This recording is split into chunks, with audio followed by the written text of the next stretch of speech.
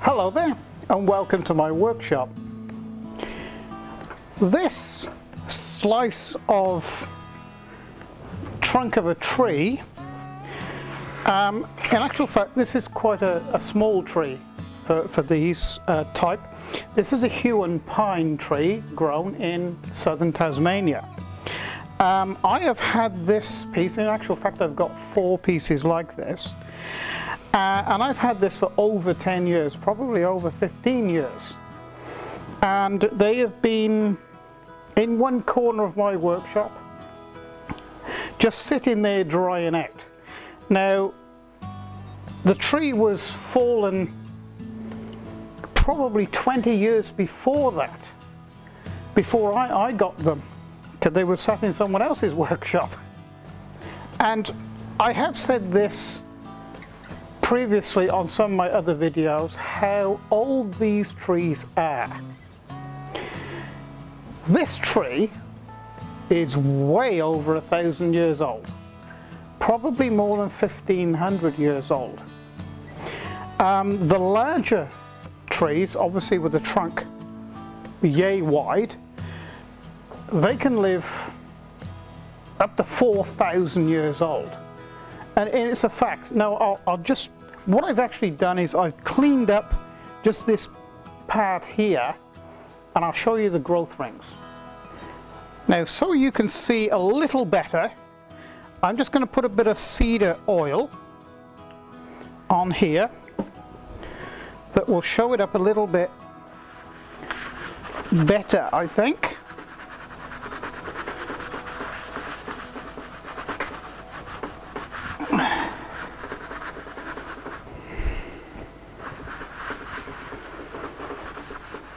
Okay, and we'll get a bit more light on it as well, and I'll get a magnifying glass.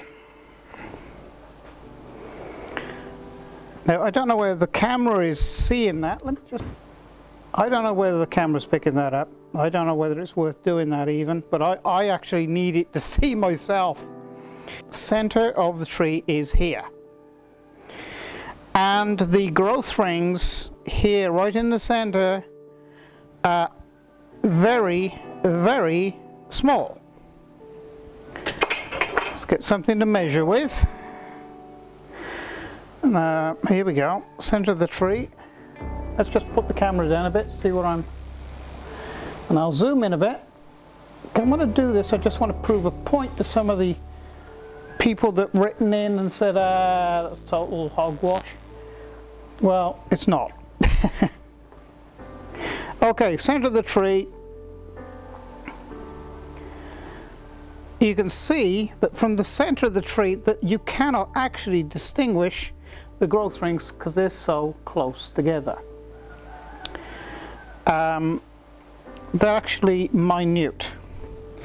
Out here they get a little larger, and then they get very, very much smaller.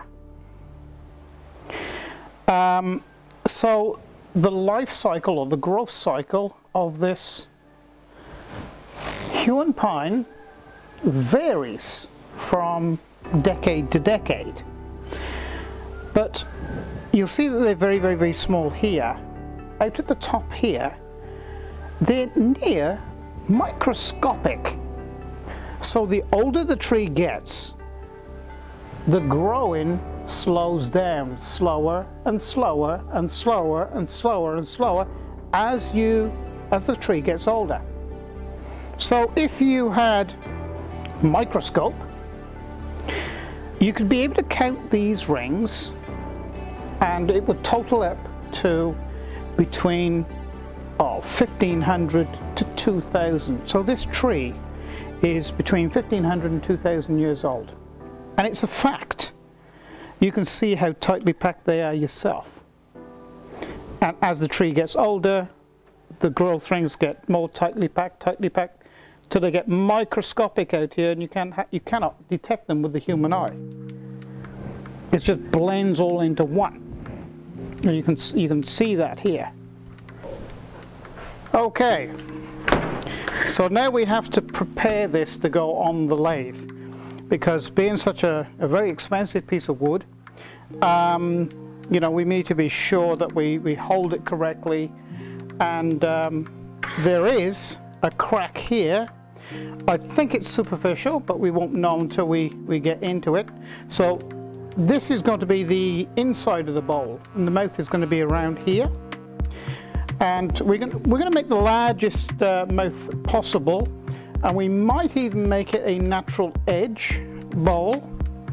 We'll just have to see how it turns out.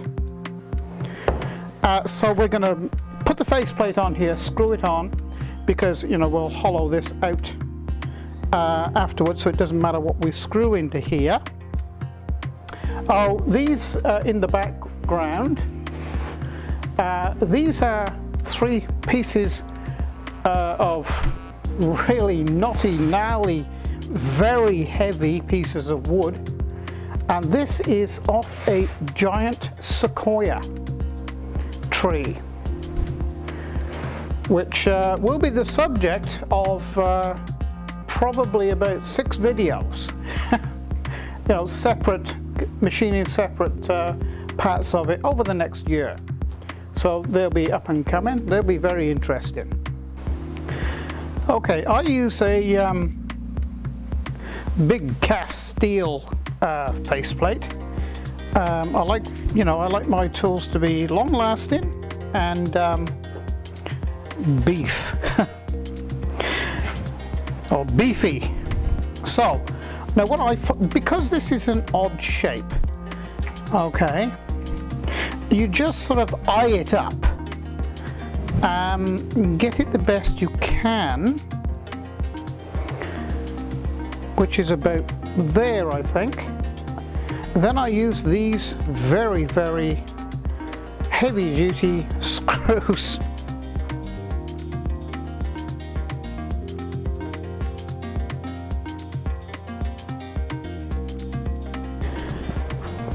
Okay, so we've got a dry flange or mounting flange now mounted on our piece of, or our block of wood. Now we're going to mount it on the lathe. Now I've lost count of the amount of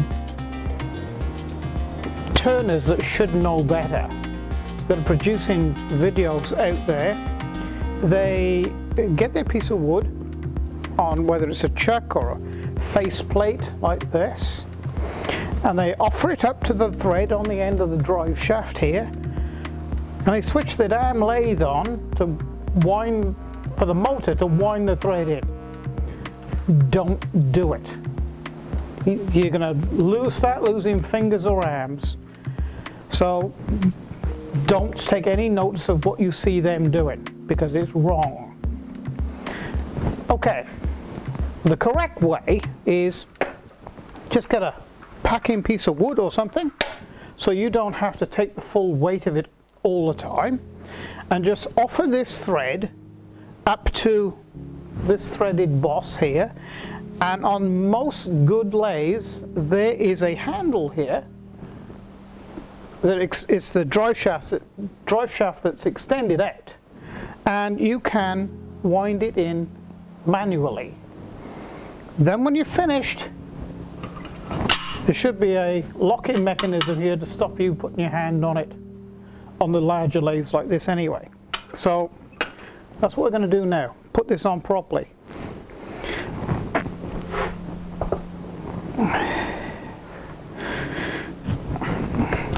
Just a little bit too high. That's better. Offer it up to the thread and just wind it on. It's as easy as that. Okay, having wound it on, I've just found that it's just fouling my lathe just there and just there. So I'm just going to take the slightest amount off so I can get this revolving around in my lathe. Now this is everybody's favourite tool, that I'm judging by the comments I've seen on some of my videos. I really like this tool.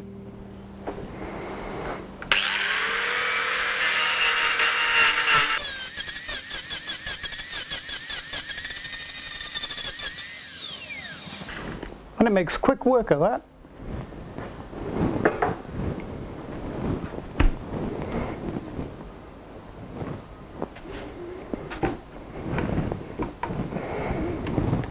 And now this piece.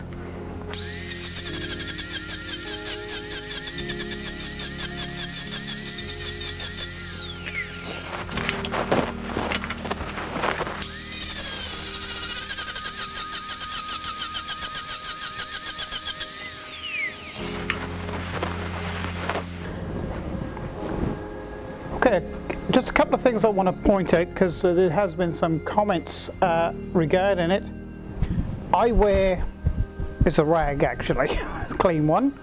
The mic is just here, okay, and I have lost a mic through shavings, whether they've been damp or what, but I lost a mic, it stopped working. But you will get some, you know, noise with me moving. Okay, so that's what it is. I'm sorry, I can't do much about that. So anyway, on with the turning. What you need to do, especially turning something like this. Now, whenever you're wood turning, you need to take great care, no matter what it is. But as the pieces of work get larger, you need to take even more care, because the larger the piece, the bigger the problems you can get. Okay, so you know, be sure that it's spinning freely. Okay, and start your lathe up slowly, and then build the speed up until you are comfortable and the lathe isn't dancing around your workshop. So because that's not a good idea at all. So I'm coming in as close as I dare. Now that's about a minimum of 1/4 of an inch, because this isn't exactly flat. It's sort of varying. And the maximum gap here is about 3/4 of an inch. You know, the closer that you can get in to your material, the less, shall we say, you know, sort of motion is imparted onto your chisel and you. So okay, so what I'm going to do is I'm going to start working away on this corner, and then maybe down on here just to flatten it off. Because what I'm going to do, I am going to make a tenon to fit my chuck on the inside here. Okay, and so that's what we're going to hold it from eventually, and that's going to be the base of the presentation bowl, for when I scallop the inside out. So now, another word on safety: always wear protection for your eyes. Okay, these are not glass, they're acrylic lenses, so they don't smash. Backed up with absolutely one of these. And if you don't wear glasses anyway, I'll just get a pair. Get a pair of these. Okay, put them on, then your shield. Okay, you must have like double eye protection. All right, and not only that, these make you look cool anyway. When you initially start your lathe up, do not stand directly in front of it here. Stand to one side like this, so you're not in the direct firing line of any loose parts that might want to come off initially anyway. So let's start it up. 100, 200, 300. The lathe is starting to move.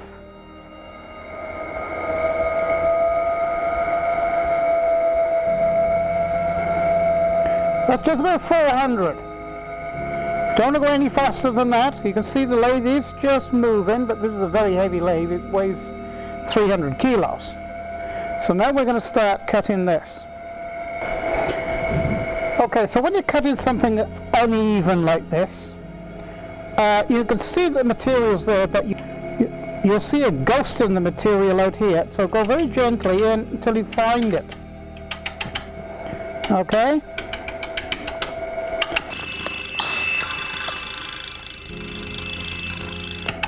It's going to take some considerable time to get this down.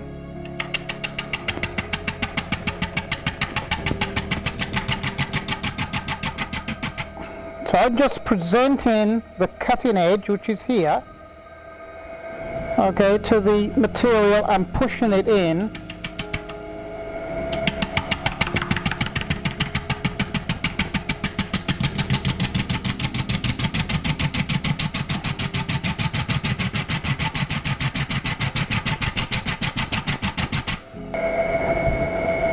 Probably better see you can see the ghosting quite clearly on the camera. I mean, I'm looking in the little screen there, and I can see it fine. So there's the ghost in there. You can actually see it better than I can.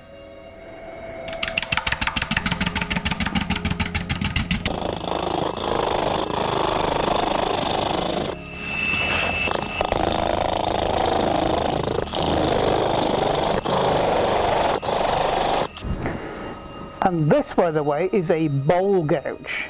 Now, you're probably going to see some comments down below this video, put there by some so-called professionals. Well, I keep on saying this. My grandfather started me wood turning, and he told me more than 50 years ago, more than 55 years ago, he said, boy, you use whatever tool you can in your arsenal to get the job done, providing it's safe and it works for you. I find I use a bowl gouge for probably 80% of my turning. Whether it's on the outside of a bowl, the inside, it doesn't matter what it is. I'm very comfortable using these bowl gouges, or a 5/8 gouge. Okay, could be regarded as both. Bowl gouge because it's extra long.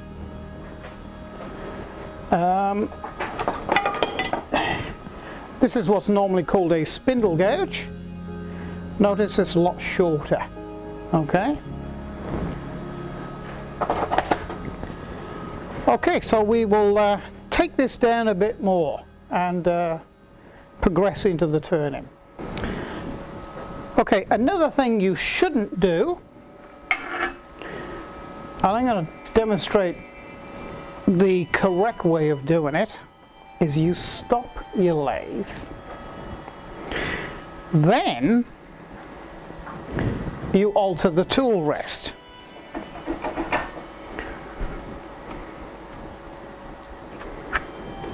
And spin it round to make sure it's not going to come in contact with the rest.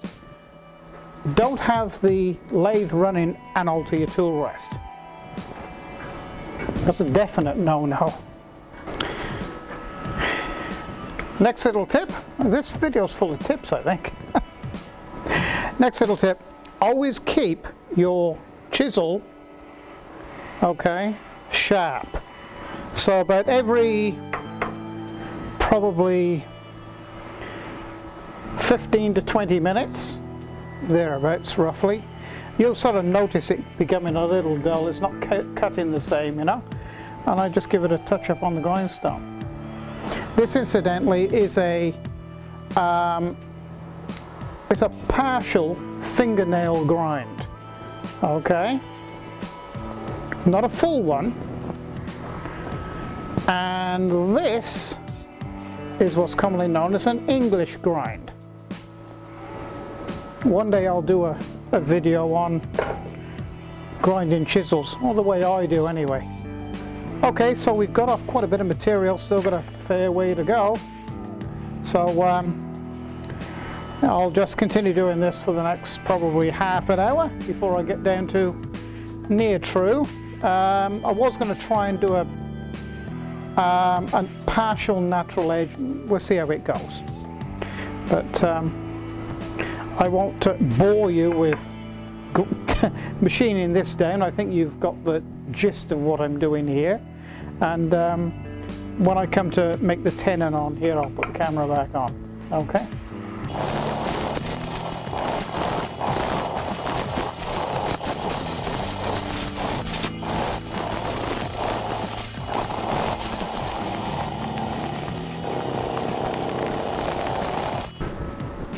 Okay, I've taken down quite a bit of material because there was a crack here with some material missing, and also there's a piece here with some rotten material in, quite a bit missing, so the diameter's gone down quite a bit to what I originally was hoping for.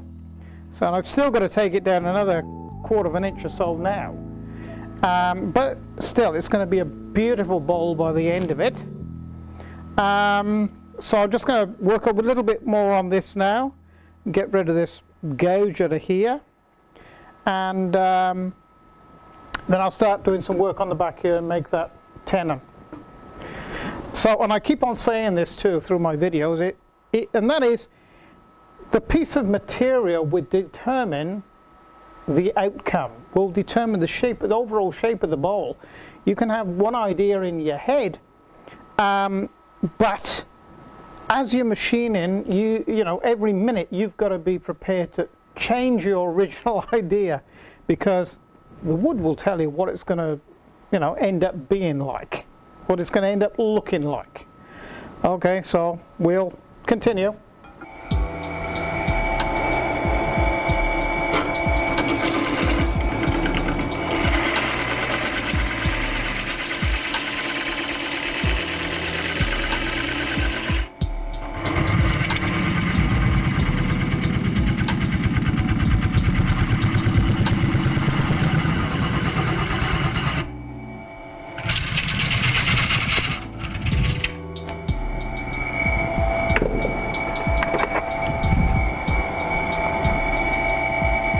Right, so this is the diameter of the tenon that I need. So what I'm going to do is, now if you watch closely, I only put one of these points and sort of mark the surface here. I don't put two.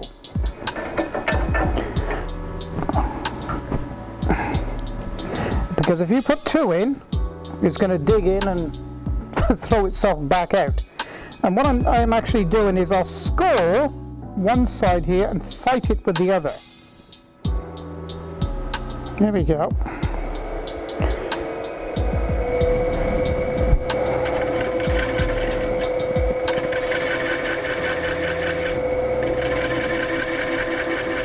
Okay, here we are.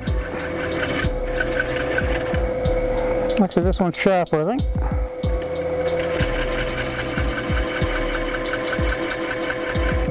Roughly there. Now I've got a pencil, get a little prominent, or more prominent. Okay, so I'm going to machine this now down to this mark, because that's where my tenon's going to be. Nice big tenon for me to hang on to this to, and hopefully it won't come out the lathe at me. Okay, so this is where the jaw of the chuck is going to go into, because I want a nice wide base on here. So if you see, this part of the teeth of the chuck is going to actually fit into there. So I'm just going to machine out this slot here.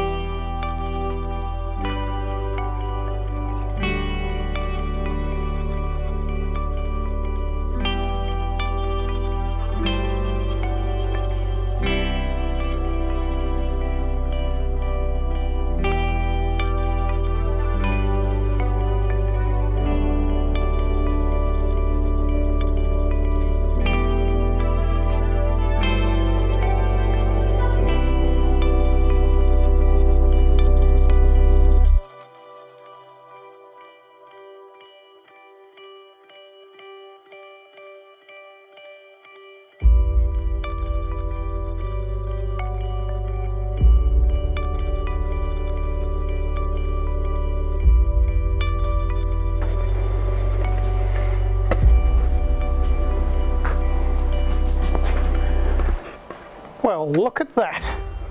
That is a beautiful bowl. There was some cracking on the inside. I probably, you know, a lot of people probably would have put epoxy resin in it, but I don't like using epoxy resin, especially on some, you know, piece of wood like this. I think it gives it more character. You know, seeing these cracks in there, can't do a lot about it. But what a beautiful bowl with some beautiful wood. Look at the grain pattern in that. Beautiful. And I hope you've enjoyed this, and if you have, please press like, subscribe to my channel, and as you probably already know by now, on my channel now there's over 300 videos. There's 2 channels, and wood turning, CNC routing, and everything else in between. So thank you for joining me today, and I hope you've liked this beautiful little bowl. Well, big bowl. So it's bye for now.